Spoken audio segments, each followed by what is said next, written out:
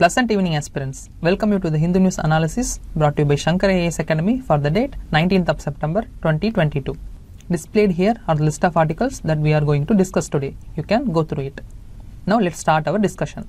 See this article here. It says that the net direct tax revenue of the government is increased by about 23% compared to the last year. And it is also said that it is a clear indicator of the revival of economic activity post-pandemic. So this is the crux of the news article given here.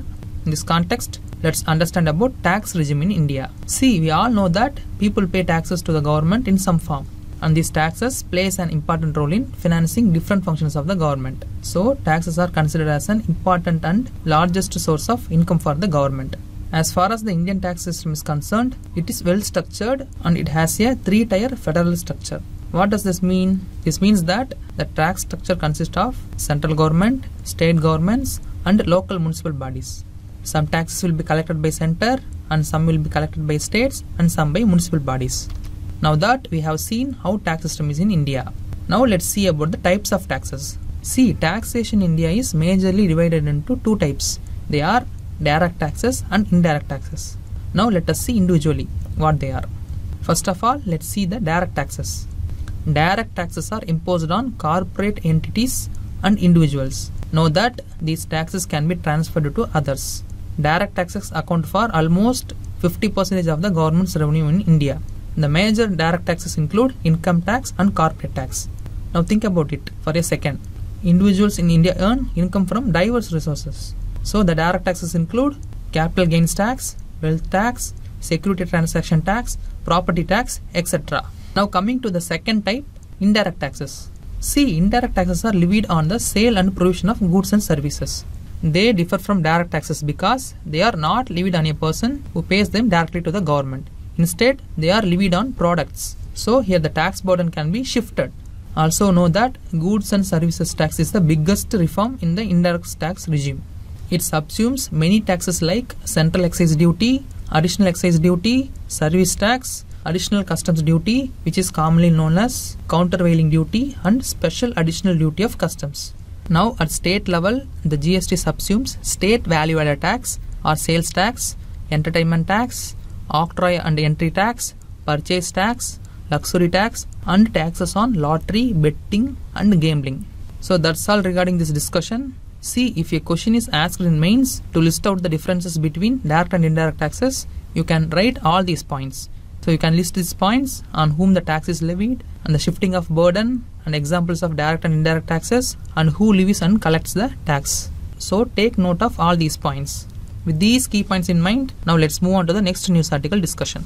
Take a look at this news article. This news article reports about the withdrawal of Indian armed forces from the insurgency affected northeast states. The news article also says that the forces are now being moved to the line of actual control in eastern Ladakh. In this context, let's learn about the Armed Forces Special Power Act and why it was enacted, then what are all the special powers granted to the armed forces under this act, and finally some recommendations to improve the act. Before getting into discussion, the syllabus relevant to this topic is given here for your reference. You can go through it. Now coming to the term AFSPA, you would have heard about this term repeatedly in the newspapers, right? Now let's see what it means. Armed Forces Special Power Act 1958 was a special legislation created to maintain peace in the disturbed areas. The objective of this act was to allow armed forces to aid the civilian administration in peace disturbed areas. Since its enactment, the act was made applicable not only to the northeastern states and Jammu and Kashmir but also to Punjab and Chandigarh. Here note that Jammu and Kashmir, Punjab and Chandigarh had separate Armed Forces Special Power Act. Now let's see what are all the areas where AFSPA is currently in force. The areas include 30 plus districts in 4 different states. The states are Assam, Arunachal Pradesh, Nagaland and Manipur. Also see, the Union Territory of Jammu and Kashmir has a separate act named Armed Forces Jammu and Kashmir Special Powers Act, which was enacted in the year 1990, and it was enacted in the wake of growing insurgency in the Jammu and Kashmir Valley. Now let's see about the historical evolution of the current AFSPA Act. AFSPA was enacted in line with an ordinance of pre-independence era called Armed Forces Special Power Ordinance of 1942. By hearing the year, you have guessed why the particular ordinance was enacted, right? It was the ordinance which was used by British to suppress Quit India movement. So this is all with respect to the background of the Act. Now moving on to the important provisions of the Act. According to the Act, armed forces mean the forces of the Union government. Note that it does not include the state police forces. Then the Act under Section 2B provides an area to be declared as disturbed area. According to the Act, whole or part of the state can be declared as disturbed area. Now let's see who declare the areas as disturbed areas. Section 3 of the Act says that governor of a state or administrator in case of union territory or the union government can declare the area as disturbed areas. Now coming to the most important provisions of the AFSPA Act, see the Section 4 of AFSPA deals with the special powers conferred to the armed forces. It allows for the use of fire or force even by a non-commissioned officer against the persons who act against the law or orders in place at that time. You can relate to this particular section by looking back at the killing of 14 civilians by the Indian Army in Nagaland. In December last year, they were killed by a case of mistaken identity. It also confers special powers to the armed forces to search and even arrest persons based on mere suspicion. The Act also prohibits the assembly of 5 or more persons in the disturbed areas. Now coming to the Section 6 of the Act, it protects the armed force officers from civilian litigation against their action under the Act. This is all with respect to the provisions of the Act. Now let's see about the significance of the Act. The Act was enacted at an important time when the Naga insurgency was at peak in the 1950s. The Act has aided the cause of armed forces in proactively maintaining an offensive stance against the hostile insurgents in a difficult terrain. In times of growing calls to repeal the law, we also have to remember that individual freedom has to be balanced with the freedom of other individuals and with reasonable demands of the community and the general public. Now coming to the arguments against the law. AFSPA is seen as a colorable litigation by the northeastern people for its draconian provisions. In the famous case of Extrajudicial Execution Victim Families Association of Manipur, we shortly call this as EEVFAM versus Union of India case, it was contended that there were 1500 plus fake encounters in Manipur taken place between 1980 to 2010 because of the AFSPA. Apart from fake encounters, there also has been a reported instance of sexual violations against women by the armed forces. So the people of northeastern states want the AFSPA to be repealed to bring down the instance of these violations. Now let's see some recommendations by various committees for improvement of this law. First is the Justice Jeevan Reddy Committee of 2005. It recommended to repeal AFSPA and suggested to amend the provisions which is giving more power to armed forces. Second is the Justice J.S. Verma Committee. It suggested that martial courts, the martial courts are the armed forces courts, they shouldn't take up cases relating to sexual violence against women by the armed forces. Third in the EEVFAM versus Union of India. Here the Supreme Court directed the central government to fast track the pending cases against the armed forces in the disturbed areas. So these are all some of the recommendations to improve the AFSPA. Through this discussion we came to know what is AFSPA, the important provisions of it and some of the recommendations to improve the Act. So with these learned points, now move on to the next news article discussion. Have a look at this news article. This news article talks about the SC and ST Prevention of Atrocities Act 1989. See, the police have invoked one of the provisions of this act to protect the SCs who have been allegedly refused entry into a shop by the people of an intermediate caste. Through this provision, the preparators would be denied entry into this area, thus ensuring the safety of the victims. Moreover, it would facilitate early restoration of peace in the village, which had witnessed untouchability. This is the crux of the news article given here. In this context, let us learn about the SC and ST Prevention of Atrocities Act 1989, its background, its features, then the amendments. Okay. See, the SC and ST Prevention of Atrocities Act 1989 is an act of parliament. It is enacted to prohibit discrimination against SC and ST community members and prevent atrocities against them. Who are these SC and ST communities? See, the scheduled caste and scheduled tribes are officially designated groups of people belonging to the most disadvantaged socioeconomic group in India. Okay, note that the term SC and ST are recognized in the Constitution of India, and these scheduled caste or scheduled tribe continue to be subjected to various atrocities at the hands of upper caste even till date. Am I right?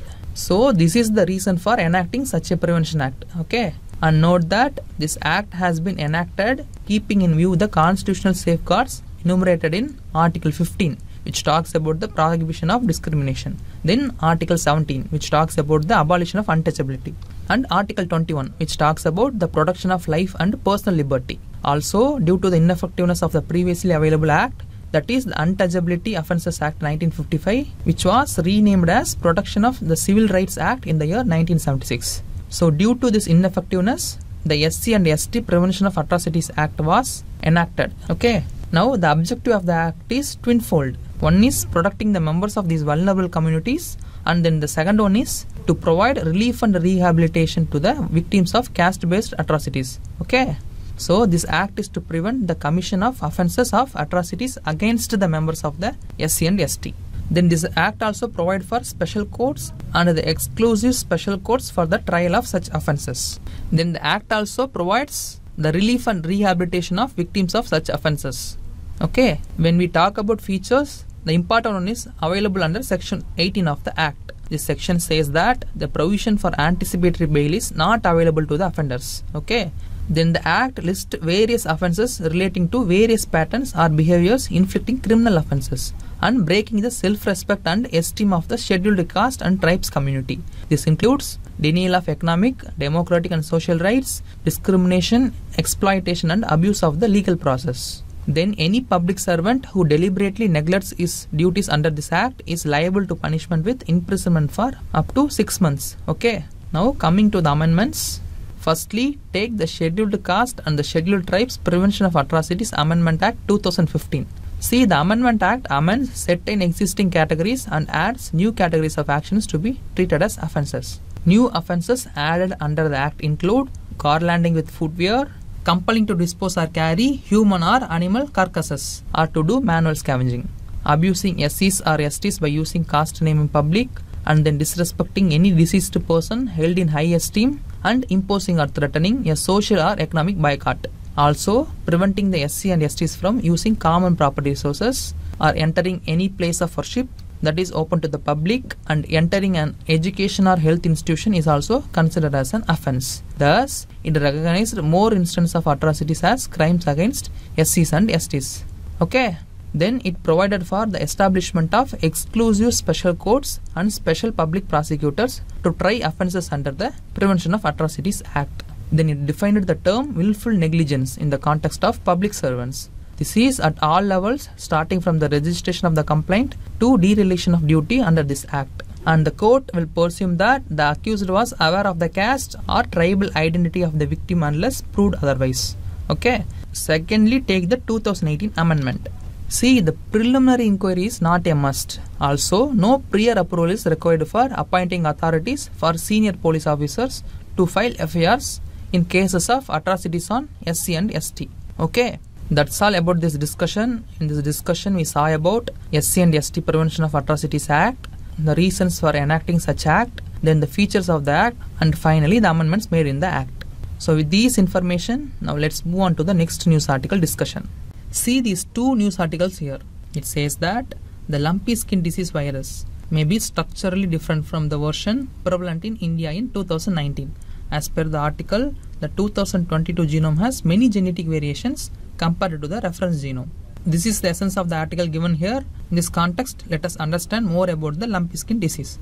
See this lumpy skin disease. It is caused by the lumpy skin disease virus. We shortly call this as LSDV. It belongs to the Capripox virus genus in the Poxyvididae family. We saw what causes the disease. Now we will see what is affected by this disease. See, the LSDV affects the cow and the Asian water buffaloes. As per the 2021 report of the Food and Agriculture Organization of United Nations, it is said that LSD was long restricted to sub-Saharan Africa. But in the past decade, it has impacted Middle East, Turkey, Balkan countries, Russia, and now it entered India, Bangladesh and China in July 2019.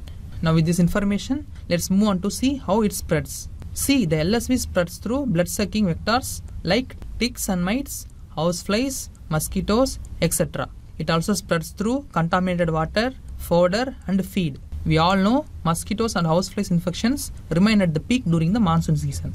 So the scientists and government officers says that wet July might be the reason for the rapid spread of the infection in Gujarat this year. Okay, do you know what are the symptoms of lumpy skin disease? See, the LSDV attacks the circulatory system of an animal and causes inflammation of blood vessels and lesions in various organs like liver, lungs, spleen, lymph nodes, etc.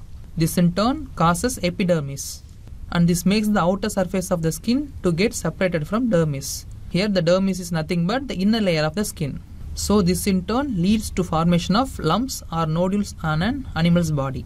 Apart from this, fever, increased mucus secretion, loss of appetite, etc. are some of other symptoms. See, the disease can lead to death also.